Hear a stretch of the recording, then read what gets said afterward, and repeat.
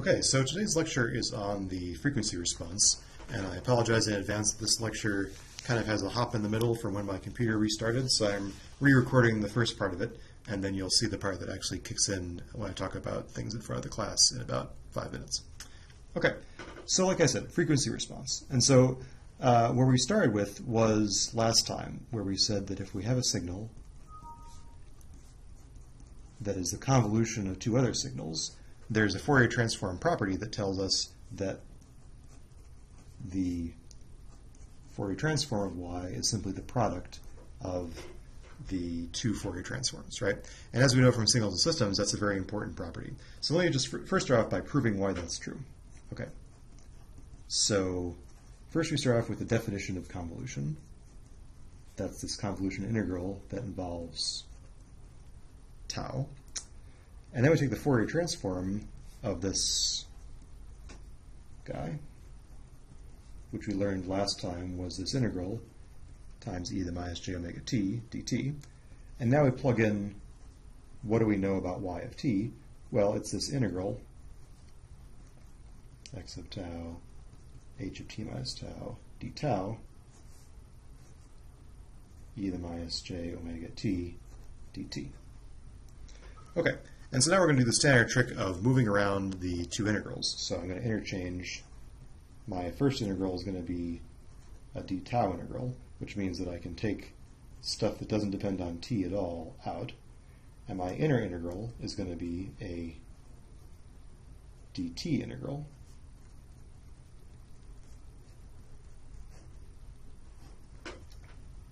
And now I look and I say, okay, well, this here looks like a Fourier transform itself, right? This looks like the Fourier transform of h of t minus tau. So I can kind of write this in an abbreviated way as the Fourier transform, this curly f, of this time domain signal, t minus tau, d tau. And now I'm going to say, okay, well, my Fourier transform properties from last time tell me that the Fourier transform of h of t minus tau is, so here's my part from before, by definition, the Fourier transform of that time-shifted signal is simply a phase-shifted version of the Fourier transform of h, right? So here, h of omega is the Fourier transform of the non-shifted signal. And now I say, okay, well, this h of omega is just a constant from the perspective of this integral.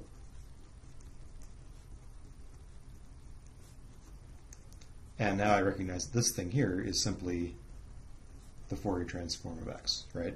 And so that's exactly where I wanted to get to, and so I've proven what I set out to. And so a lot of times we know that the reason that we care about integrals or convolutions like this in the first place is that we have x is the input, h is the impulse response of the system, and y is the output. And so in that case, we give this h of omega a special name, right? So we know from before that if I put the delta function into the system, and again, this only works for an LTI system, what comes out is this h of t that we call the impulse response. Now, we define this new thing, which is the Fourier transform of h of t, h of omega, and we call that the frequency response. And that's a very important concept. That's what kind of lets us take, things that were complicated in the time domain and make them easier in the frequency domain.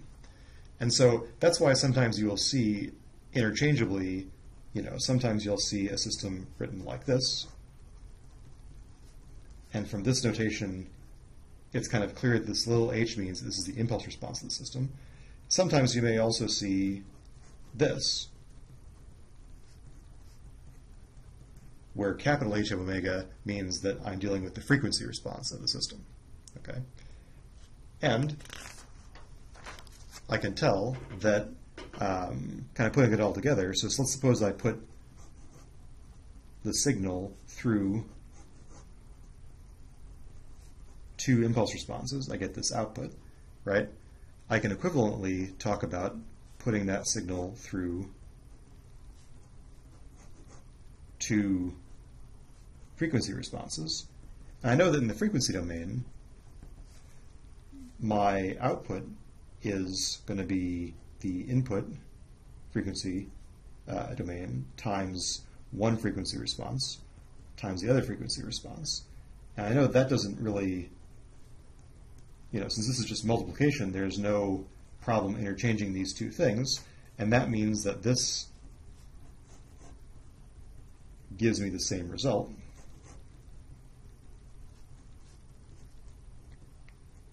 Which is another way of saying that if I interchange the two impulse responses,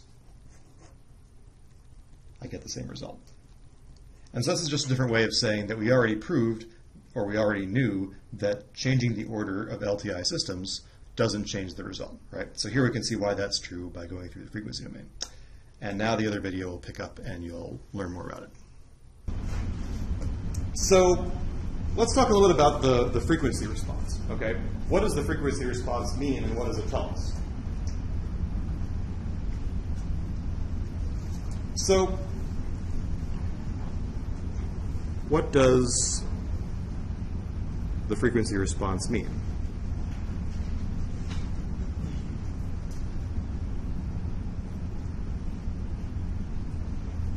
Well, let's think about putting an exponential, a complex exponential, into our system. This is like an arbitrary system, okay? So that means that, let's suppose I take this exponential here, that is a fixed frequency, omega 0, okay? So then one way to think about this is kind of like a phase shift of a constant, right? All I'm doing is I'm taking my constant and I'm multiplying it by some complex number, right? And so what is x of omega? Well, I know that a phase shift in one domain corresponds to a time shift in the other domain. And so what would be the Fourier transform of the constant? It's just going to be a delta function, right? And so by phase shifting things in the time domain, I'm shifting that delta function around in the frequency domain. And so we can find that the Fourier transform of this thing is just a shifted delta function. Okay? And so now, let's suppose that I want to know how does my system respond to this shifted, or how does my system respond to this complex sinusoid? Well, I have an arbitrary system, so I have this frequency response, and I have my Fourier transform of x, right? So here, this is going to be the frequency response of my system. Well, I don't know exactly what this does. I know what the Fourier transform of my simple input signal is. It's this. And now I can say, okay, well, this is like I have some kind of arbitrary frequency response, and I'm multiplying it by a delta function that is shifted to fire at omega 0. And so the only thing that I can get when I multiply these two things is it's like I'm multiplying this delta function by whatever this complex number is, right? So the result is going to be simply whatever the value of the frequency response is at this number times 2 pi times the same delta function. Okay? And now if I undo the frequency domain to get back into the time domain, I want to know what is the corresponding output of the system. Well, this here, for the purposes of the inverse Fourier transform, is just a constant, right? That's just some complex number. It's whatever the frequency response was at that omega 0. So what I get is this guy, and I already know what the inverse Fourier transform of this is. It's just simply the original signal I put in. Okay. So what does this mean? This is actually really important. This says that if I put a complex exponential in with a certain frequency, omega 0, all right, we've learned a lesson today.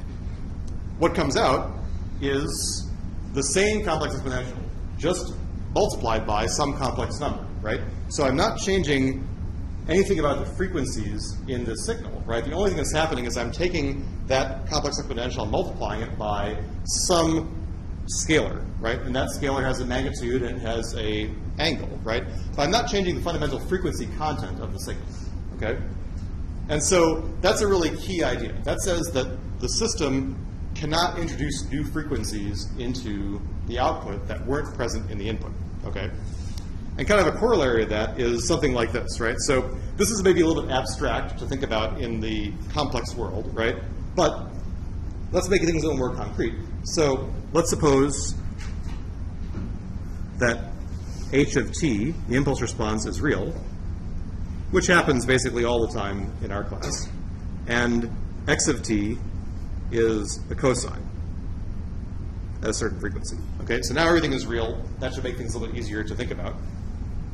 Okay, so since the impulse response is real, we know that there are these symmetry properties of the Fourier transform, right? So for one thing, we know that h of omega is h of minus omega conjugate, right? This is kind of like, again, the idea that if I have, 1 plus 2j on one side of the axis, I have 1 minus 2j on the other side of the axis, right? So let's think about what is the output for this signal. Okay. Well, again, what is the Fourier transform of the cosine? The cosine looks like two impulses like this. Again, why is that true? Well, actually, we kind of see it from here, right? So if the Fourier transform of this is a single impulse over here, and that has height 2 pi, I guess I should have actually over here said 2 pi was the height of this cosine, right? What I have to make up the cosine is 1/2 of this plus 1/2 of the thing flipped around the other side. So I get two impulses that are of height pi. And what that's going to do is it's going to take my Fourier transform, and if I kind of plot the magnitude of the Fourier transform, right, the magnitude is going to be symmetric. So it's going to be like picking off these 2 points on the frequency response. And so what do I get? My Fourier transform of the signal is this sum of delta functions. And then I have my frequency response. And so again, what's going to happen is I'm going to pick off for each of the delta functions the corresponding value of frequency response. So I'm going to get pi h of omega 0, that's where this delta function fires, plus h of minus omega 0, that's where this delta function fires. And now I'm going to modify this a little bit to say, okay, well, I know that this thing here, by the complex, conjugate symmetry, is this thing, conjugate, times this delta function. And now I'm going to break this down into magnitude and phase. I'm going to say, okay, this is like pi, the magnitude of this thing, e to the j, the angle of this thing, times the delta function, plus the same magnitude here, e to the j, e to the minus j angle of this thing. Okay. And now I kind of conclude by saying, okay, well, this looks like, so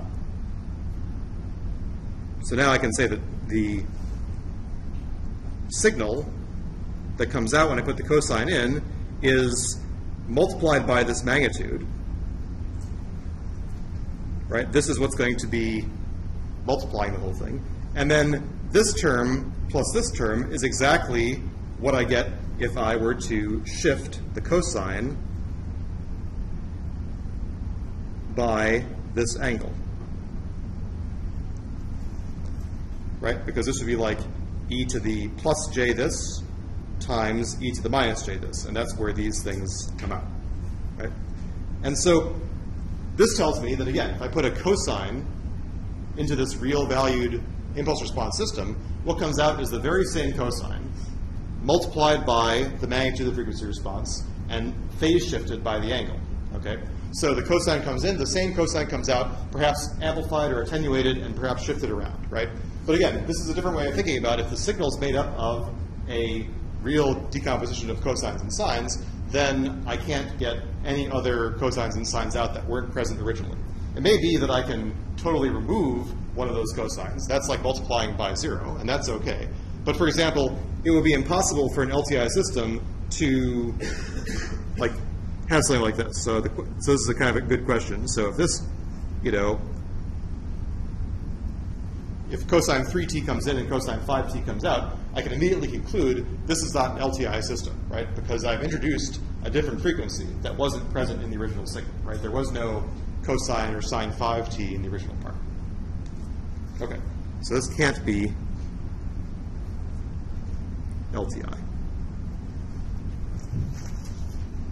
Okay, so any questions or comments about that? Yeah? So it's something like a mixer then, not an LTI system? A mixer. Could you be more specific about what that is? Where you where you have an input frequency and an LO, and you have some form of output baseband frequency or something. I guess I don't understand the audio terminology well enough to be able to give you a good answer there. So could you give me an example of like what signal comes in and what signal comes out? Like what is the like in like a heterodyne radio, you've got your RF input, you've got local oscillator frequency, and that down converts it to intermediate frequency, which you can use for filtering. So you have a product mixture where you take the sum and the difference in the frequencies, and you usually pick one or the other as your intermediate frequency. It's a good question. So let's see. You're multiplying. So it's true that when you're multiplying things, you may not have a linear system. I think that the way that works, and I have to go back and look at it. So don't put me on this. Let me go back and read it a little bit for a second. But I think that my intuition is that the whole thing, I think, acts as a linear system, but each of the subcomponents may not be linear. But let me take a look at that. That's a good idea. So let me make a note of that. That was a heterodyne receiver, right? Yeah, heterodyne, super heterodyne. Right. Right. Right. Let's talk about that next time. That's a good question. Okay. So the way I want to talk about LTI systems is that the frequency response is basically telling me what happens to every frequency in the signal, right? Which actually, kind of stands to reason, right? And so one of the most important frequency responses, or types of filters we call them, is a low-pass filter. And so, we often, or maybe better to say usually, interpret H omega as, what the system does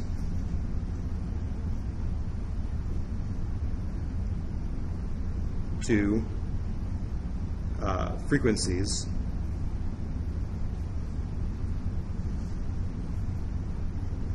of the input signal.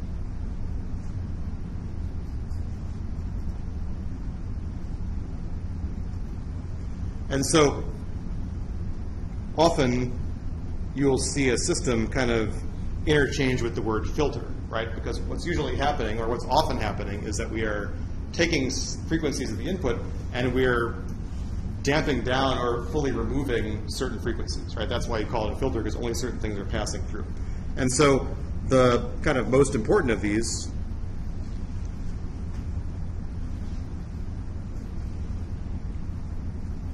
is the low-pass filter.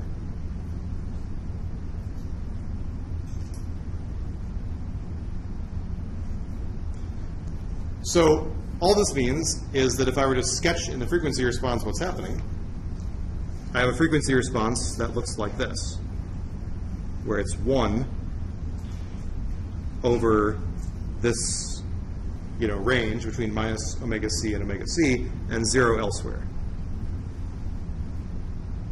And so the result of applying this to some input signal that has some arbitrary Fourier transform is that it cuts out all the frequencies that are higher than omega c. And so what I get at the end is something like this.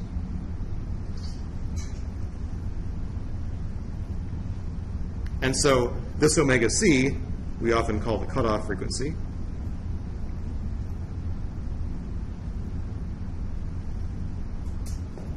And, you know, just in terms of terminology, we usually call this area the pass band, and this area the stop band, right? What's under the top, or what's under the filter is the pass band, what's outside of it is the stop band. And so what would be the corresponding impulse response of the system? So we know that a pulse in one world corresponds to a sinc function in the other world. And so we would expect that, and you can compute, that the corresponding impulse response is a sinc function related to the cutoff frequency.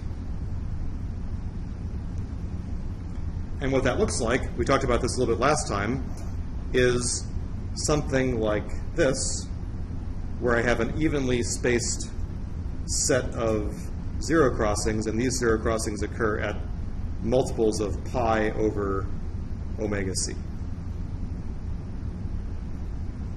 And the height of this thing is omega c over pi. And so this illustrates kind of an important trade-off in filter design, right? This is often exactly what we want in the frequency domain, something that cuts out only what we want and throws away exactly all the rest, right? But if I think about how I'm going to actually implement this filter in the time domain, this filter here is not so great for a couple of reasons. One is that, well, it's not causal, right? So it goes in both directions. That means that I'm looking into the future to filter the signal corresponding to the pieces of the impulse response there to the left of the y-axis, right? So the other thing is that this wiggliness, right? So it basically, even if I were to somehow truncate things, it goes out infinitely far in both directions. And so I'd have to kind of eventually stop at some point because I don't want to be using a huge delay looking back into time for thousands of signals or thousands of samples to be able to do my filtering.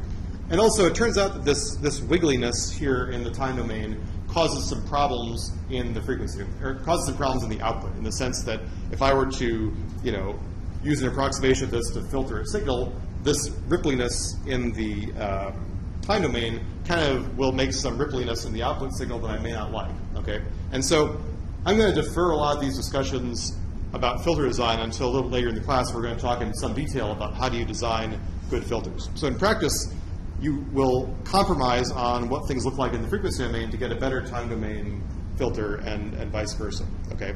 And we haven't even started to talk about, you know, the fact that everything here is still in the continuous world, whereas in real life we have to design digital filters that approximate this. And so that's what we're going to get to in the next couple lectures is first we have to define how do I do filtering in the discrete time world, and then what do those filters look like. So we're going to talk about that kind of coming into the next lecture, okay? All right, so instead we can think about what would be a good approximation to this kind of idealized low-pass filter, okay? So let's think about, we know this is a signal that you see a lot in continuous time problems, right? A decaying exponential, okay? And if you kind of compare that to this, you know, there is a similarity. There's no, you know, there's no negative part, but, you know, there is this kind of trend that the filter values get smaller as I go out in time. And so let's see what the Fourier transform of this guy looks like and whether it would make a good low-pass filter. Well, we know from last time and from our tables that this is the Fourier transform of that time domain signal. And now what we want to know is, let's not worry about the phase for the moment. As we're going to talk about, you know, typically for filtering, the first thing we care about is the magnitude of the frequency response, right? So we usually look at the absolute value of things. We also will care about the phase, and we're going to talk about that when we talk about filter design. But let's for the moment just talk about this. What is the magnitude of this signal? Well, may not be so obvious at first. Let's just, for example, you know, multiply the top and the bottom by a minus j omega. And then it's kind of easier to see that what I have here is square root of a squared plus omega squared. So what I have is this guy here. I mean, you can also get to there right from here, but just to make it easier. And so as a function of omega, what does this look like? Well, in the middle, right, when omega equals 0, I have a high value here. And as omega increases, fundamentally I'm falling off so that the magnitude of this filter goes to 0 as I go farther out. And so this is a fairly crude low-pass filter, right? And, you know, we could talk about how could I, you know, make the fall off of this, you know, wider or thinner. That depends on the value of A that I choose, right? So you could think about, you know, basically the width of this thing depends on A.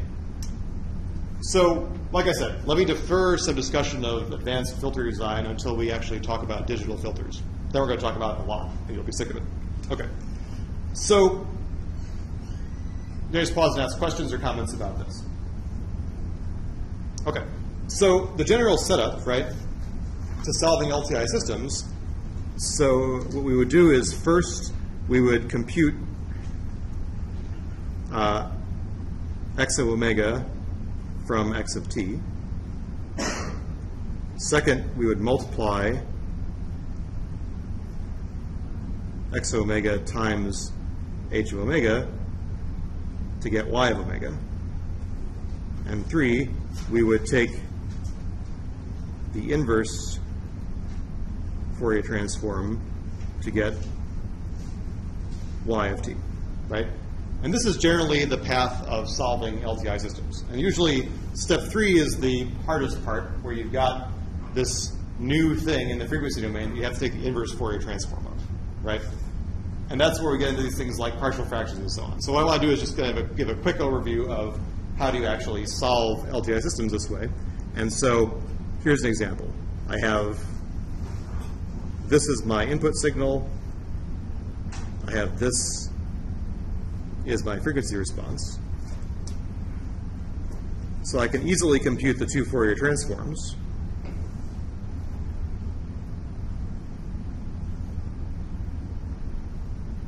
I multiply these things together to get my Fourier transform of the output.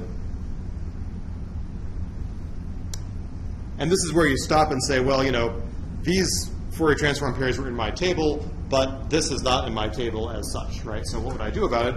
Well, we would use the method of partial fractions, where I hypothesize that I could decompose this in terms of these two things, and I would cross-multiply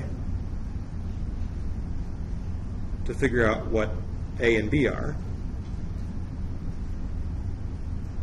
In this case, I would say, okay, there's a constant term, 3A plus 5B, and then there's a j omega term.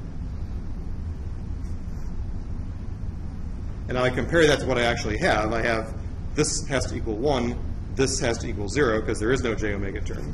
And so what I get is a system, 2 equations and 2 unknowns. And so then I would say, okay, that means that b has to equal minus a.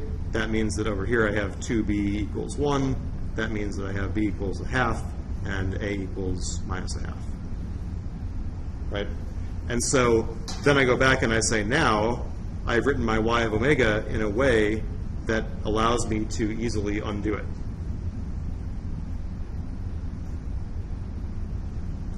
Now by inspection I can say this is my part here, and this is my part here. Right? Okay, so hopefully that's not too unfamiliar. That's kind of the standard way of solving linear systems. Life can get a little bit more tricky sometimes. So let's suppose that you're given the time domain signal, and you're given the frequency response of the system.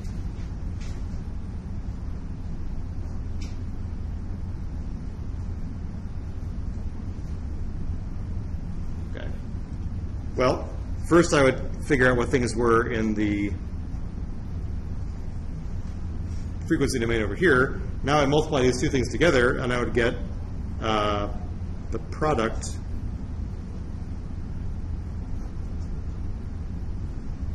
I got a 1 plus j omega squared times a 3 plus j omega. Okay? And so whenever you see a higher order term in the denominator, that means that you have to include the partial fractions for all of the terms before that, right? So that means that my hypothesis is I've got an a over 1 plus j omega squared plus a b over 1 plus j omega plus a c over 3 plus j omega. Okay? And again, to get this to work, I would kind of multiply everything out. Here I have to have this guy. Here I have to have one of these guys and one of these guys. And here I need to have one of these guys, right? I can multiply all that stuff out. I can spare you the tedium. So I'm going to get basically 3a plus 3b plus c plus a plus 4b plus 2c times j omega plus b plus c times j omega squared. And now again, I would do kind of term matching to say, okay, well, I have this term here corresponds to the constant term up there. This term here corresponds to 1 times j omega. This term here corresponds to 0, because there is no j omega squared term up there. And so what I would do is I'd form another linear system where I'd say 3a plus 3b plus c equals 2, a plus 4b plus 2c equals 1, and b plus c equals 0. And so it's not going to be too hard to undo this stuff. I mean, you can immediately kind of say that, you know, c equals minus b. That means that I can kind of immediately turn these guys into 3a plus 2b equals 2, a plus 2b equals 1. And from here I can subtract these two things. I get 2a equals 1. So that means that a equals a half, b equals a quarter, c equals minus a quarter. Right? So not too bad. And so now I can undo this. So I can say that my y of omega is 1/2 over 1 plus j omega squared plus 1/4 over 1 plus j omega plus negative a quarter over 3 plus j omega. And that means that my y of t is going to be, you can read off from the table that this is t e to the minus t u of t. This is my regular e to the minus t u of t, and this is my e to the minus 3t u of t. So, you know, I'm not going to ever give you on a homework or, well, maybe on a homework, not on an exam for sure, something that requires you to do too much crazy manual computation. I mean, this, if it didn't work out so nicely, is very easy to do in MATLAB just with a backslash operator. So, you know, these linear systems are never going to be too hard to solve. Okay. So comments or questions about how I did that? So I think I only put one partial fractions problem and a relatively simple one on the homework this time because we end up using the same technique for Fourier transforms and for Z transforms. And so to really make you work on it, I'm going to probably shift those kinds of problems over to the discrete time world instead of belaboring the point in continuous time. Okay, so you're going to see more of this stuff, but not on the current homework, probably on the next homework. Okay. And so kind of the last thing I want to say about this is that I mentioned that you can use Fourier techniques to make solving differential equations easier. You probably already know that from you know, taking differential equations. So we know that if I have a derivative of a signal, that the corresponding Fourier transforms are related by this element of j omega, right? And so that means that when you see some differential equation, like this,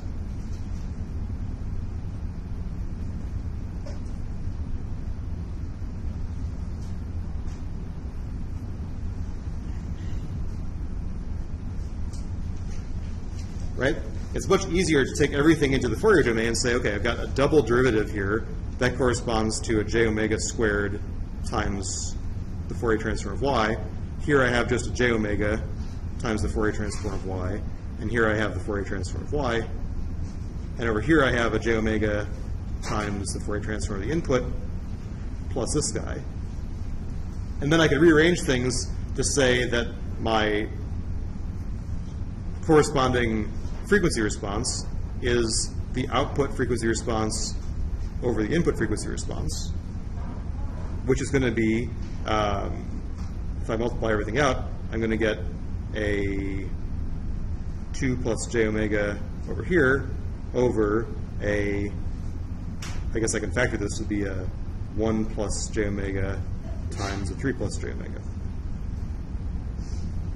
Right? So this is much easier, you know, and then I could multiply this by whatever input I wanted to, right? So this is much easier than trying to solve things with guessing the time domain solution and plugging it in and homogeneous in particular and all that stuff. So life is much easier over here. And I guess the final thing I would say, just as a note, is that this whole lecture is all about saying that convolution in the time domain is the same thing as multiplication in the frequency domain, right? And the same thing applies if I flip it around because of the principle of duality. So I could say that multiplication in the time domain is the same as convolution in the frequency domain. So for example, there's a property that says that if I have a product in the time domain, that in the frequency domain, I have a convolution.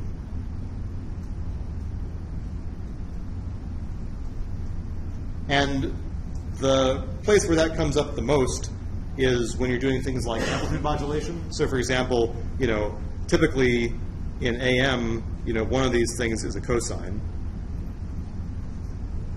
And then what I get over here is I have a convolution of my original signal convolved with the cosine.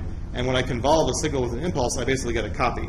And so the result of this is basically two half-height copies that are centered at the modulation frequency, right? So if you remember from AM, we did a lot of this thing where you multiply a signal by a cosine, it spreads out the frequency response into these two copies, then you do some filtering and some multiplications by more cosines, and then you bring it back to the baseband. So, you know, that's where we use the multiplication, or I guess you call it the modulation property the most.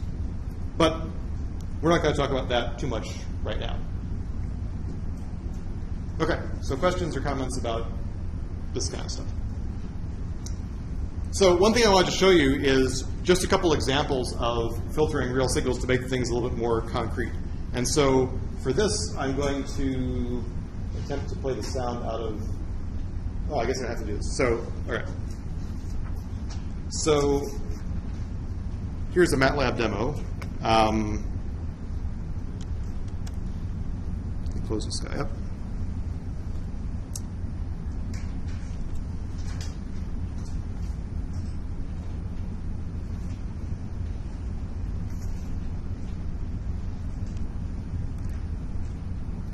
Okay, so this is a little bit of a interface that I wrote a long time ago for, I think I wrote for signals originally, but it will work just as well here. And so here is a sound, which is a dial tone. Something that probably is increasingly foreign to you guys. So, turn this up a little bit.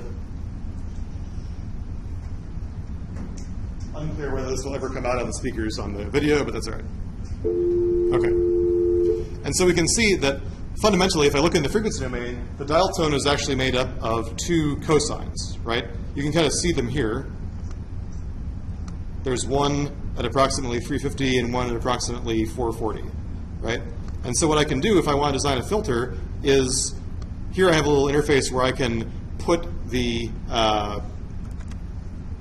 breakpoint of the filter, the cutoff frequency, whoops, haha. Oh, sorry, that's not what I want to do. This is where I put the cutoff frequency. So here what I'm doing is I'm making a low-pass filter that just takes out everything below 400, and then I have kind of a mid-pass filter that takes everything between 400 and some other value. And so now if I play just the result of filtering with the low-pass filter, I get one of the cosines. And when I add these things up, I get the dial tone, right? And so basically what I have is kind of these two cosines that make up the signal. And actually the other, oops, not this one. Telephone signals are actually similar. So the phone ringing sound is again two cosines if I zoom in. So I can separate those two cosines if I am careful here. So it looks like it's about 480. Looks like I was a little bit off, and I got some of the other cosine. Right, so there's one cosine, and there's the other cosine. And a busy signal is similar, except the busy signal has got basically, this kind of on-off nature, right? And so if you compare the frequency response, or if you compare the Fourier transform of that signal, you can see that compared to the other cosines, my, frequency response or my Fourier transform is a lot kind of noisier looking, right? So what's the reason for that? What was that? Windowing. Right, windowing is what I think about. So what's happening is that, unlike being a continuous signal, right, what I have is I've got that continuous signal, which is the two cosines multiplied by a pulse, right? And I know that the pulse is going to give me basically impulses in the frequency domain. So kind of what I'm going to get is the pulse times the cosines over here corresponds to the two impulses from the cosine convolved with the sinc function that's the Fourier transform of the pulse, right? So what I get is basically these are like sinc functions that are convolved with the pulses. And so it's a little bit harder for me to separate the, well, I guess I can still try. So if I,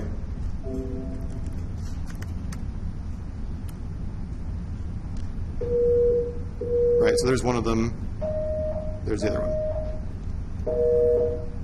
It's funny, at least I can't really pick out that there are two component frequencies there. It sounds like kind of this weird thing, but I think it's partially because of the way that the cosines interfere with each other in an interesting way. So you don't really perceive it as like playing a chord on a piano. You kind of hear it as this innate sound. Another place where you can kind of see things are harmonics, right? So here's a train whistle sound.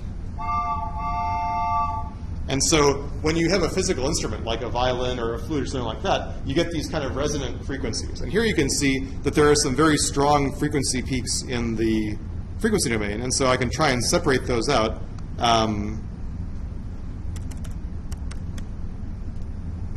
So here's one of them, and the other one looks like I could use like 1,000 or so. So if I play the low pass and the mid pass and the high pass, I get different parts of the train whistle.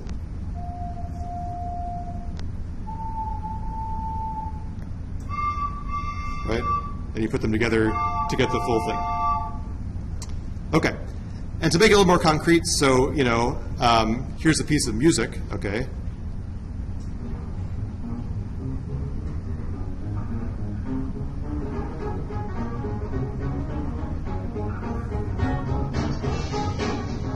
Can anyone name this song? No. All right, there you go. So, I Wish by Stevie Wonder. If anyone says Wild Wild West, then you're out of the class. It's inappropriate. Okay, so you can kind of think about what different parts of the frequency domain correspond to for musical signals. And so if you listen to just like a low-pass version of the signal, you're going to get something that is kind of, number one, kind of muffled sounding, and also really includes the bass part, right? So if you play the low-pass version here, you get all the bass stuff. You can't really hear this part. And you don't hear any of the cymbals or anything like that at all, right? All that stuff is up in the high frequencies. The mid-pass, the way I've set it up, kind of cuts out most of the beginning part.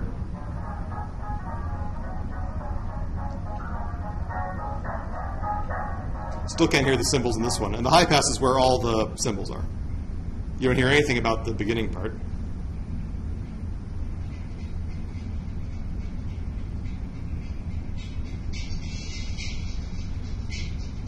Right. So basically, you know, music mixing and production is all about kind of changing the frequencies around of these things to make it sound good.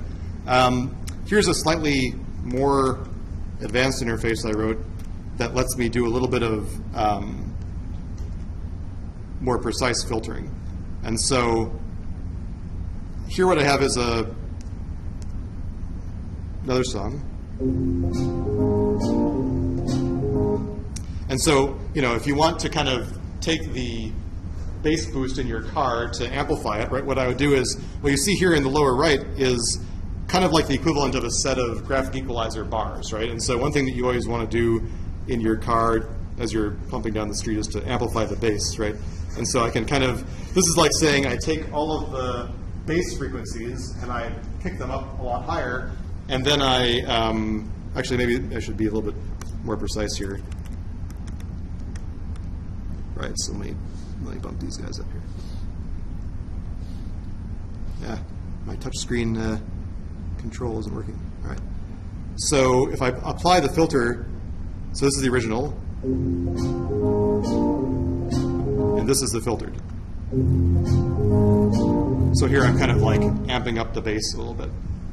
And so what I'm doing here, actually, again, this is something that we're going to talk about in a little bit more detail when we get to filter design, but kind of what I'm doing here is I'm designing the filter that I want in the frequency domain. I'm not really paying that much attention to what it looks like in the time domain.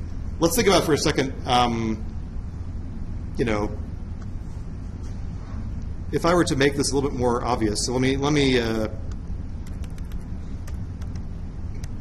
without really worrying about what the filter is, if I make this thing here,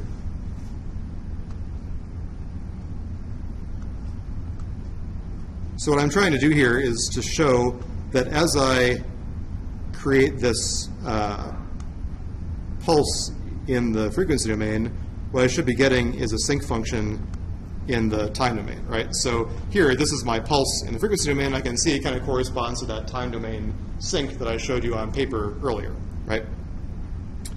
Okay, and so another reason that I often want to apply filters, you know, in addition to just kind of like boosting one region or other, I can also try to remove noise that is bothering me, right? So often, especially in kind of staticky sound. So here's the same thing with a lot of high frequency static on it. And you can kind of see that manifesting itself in the frequency domain as all this crap up here at high frequencies. And so if I wanted to try to remove those things, what I would do is I would say, okay, I'm going to kind of damp down everything above a certain frequency in an attempt to remove that noise.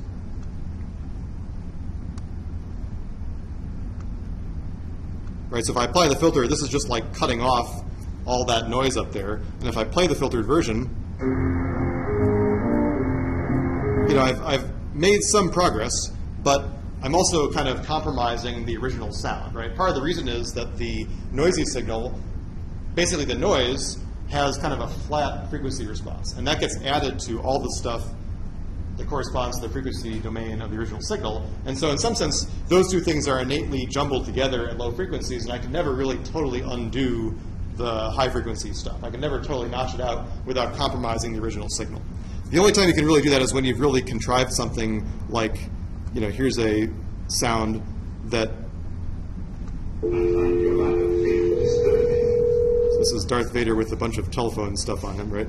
And so if I kind of zoom in on the frequency response, I can kind of see that there are some places where there are, you know, high frequency cosine, or high energy cosines, right? You can kind of see here, those correspond to where those sounds are. And so I can kind of try to notch out just those sounds by filtering them out just right at those frequencies.